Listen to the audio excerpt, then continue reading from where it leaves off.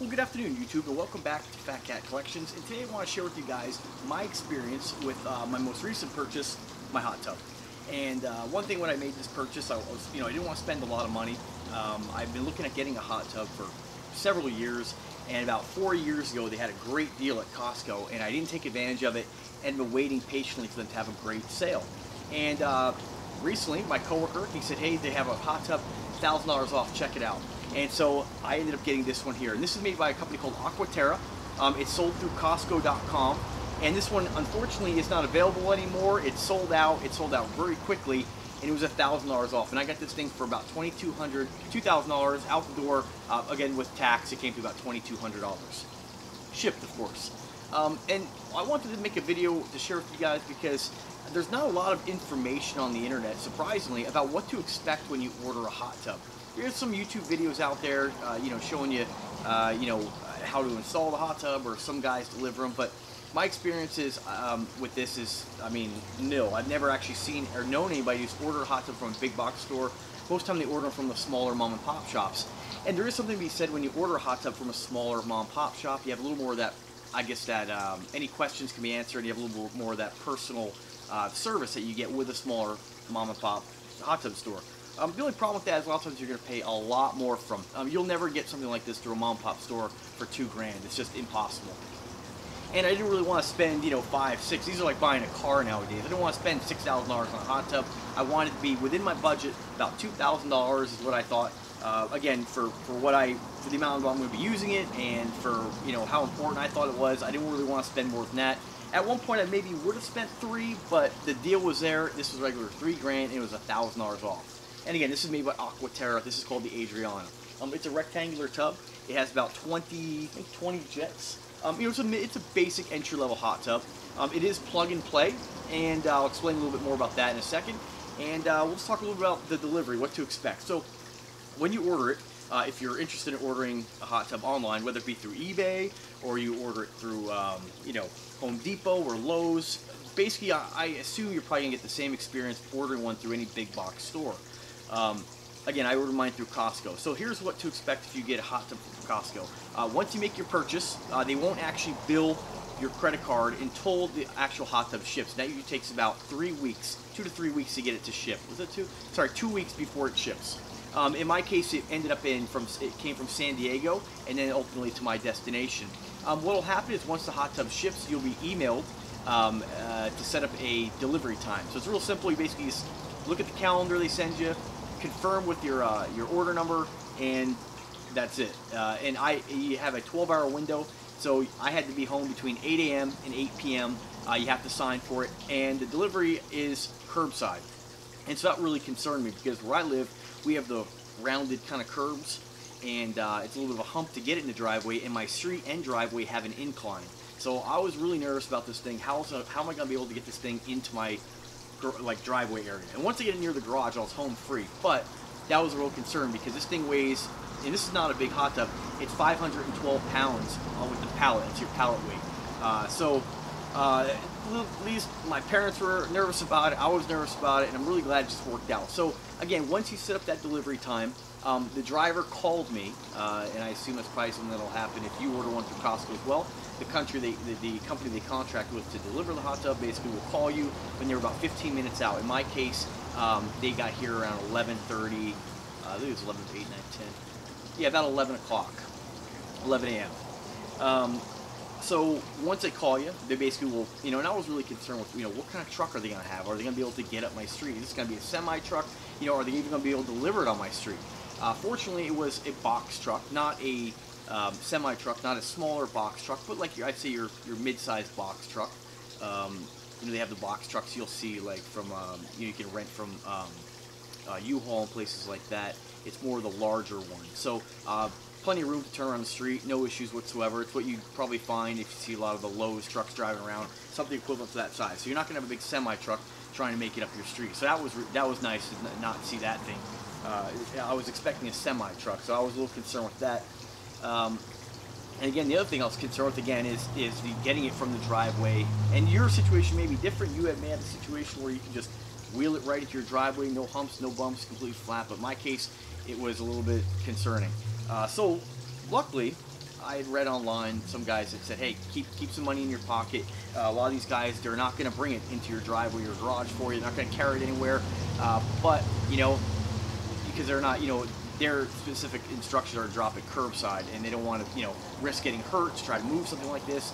You know, when they take it out of the truck, they basically have a lift gate on the back of the truck. So I was thinking they were going to have maybe like a forklift with the big rubber tires, and maybe they could just, you know, drive that right up the driveway. Well, when I see them open up the truck, they basically had a pallet jack and a hand truck, and the hand truck was just enough to lift it up to get, you know, their hands under it and kind of move it around a little bit.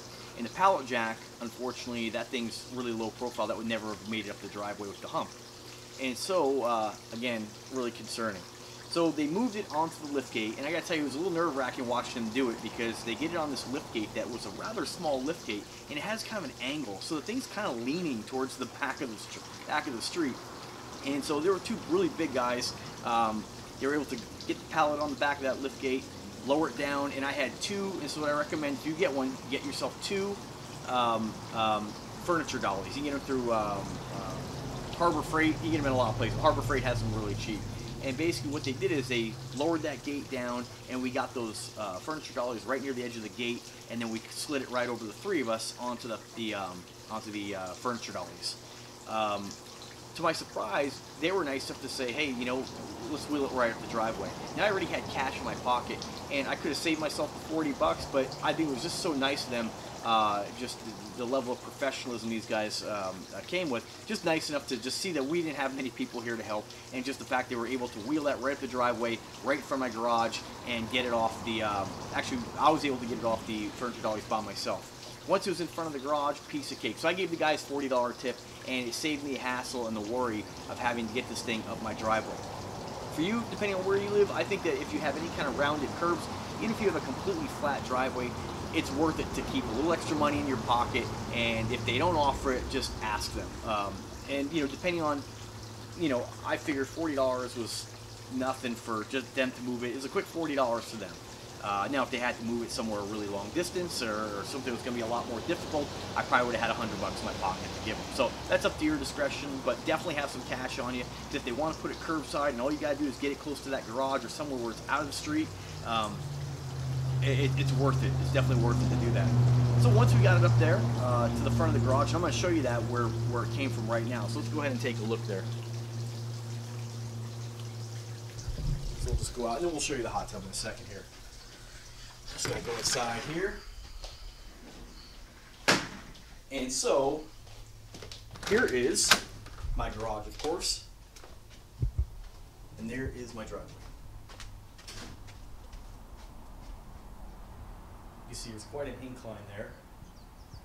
And so they were able to wheel it up here, the three of us, right here where my car is at. Completely flat, right to the garage. I got it off the furniture dollies. These are the dollies I used. This is the pallet it's going to come on, something like this. Might be a little different for you, but to my surprise and thankfully, the hot tub was on end. I thought it was going to be flat, but it was actually on end, which is good. See, I didn't know what to expect here. And these are the furniture dollies I have. Just a couple of these. Nothing fancy. Get them anywhere, really. And this is the door I had to get it in.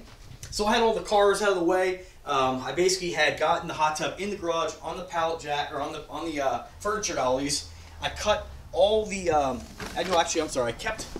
I cut these stairs off, and because they were kind of strapped in with a bunch of cellophane, I cut the cover off, I cut the stairs off, and just got it where I could get it by myself on the wheels right through this door. So it made it really easy once we got it back here. Once we got it back here, I unwrapped it and got it into position. And so let's check it out actually. So here it is here. It's a basic tub. I mean, I shouldn't say basic, it's a great tub, I love it. It's warming up right now. You have your control panel, it has a waterfall, which you can change the vary the speed, of course. Right now it's in heating mode, and how this works is, let me show you the stairs too. Came with the stairs. I mean, for $2,000, it was just a great deal. Only thing I thought it was going to come with a hinge, where this thing will actually, the cover will actually be on a hinge. Probably something you can buy. The one I looked at in the picture had this attached to it. It's probably something I'll buy at a later date, so it makes it really easy to open it and store the cover right in the back, and it just hinges right over. So I will add that at a later date. It has a drink holder right here for 4 drinks. This is your filter section right here, your filter. That's your skimmer, and underneath that is a filter. And that's about it. There's an LED light, which you can't really see now because it's the middle of the day. And of course, you have your air control right here for letting more air into the jets. I'll leave it on full. Basic control panel, heat up and down.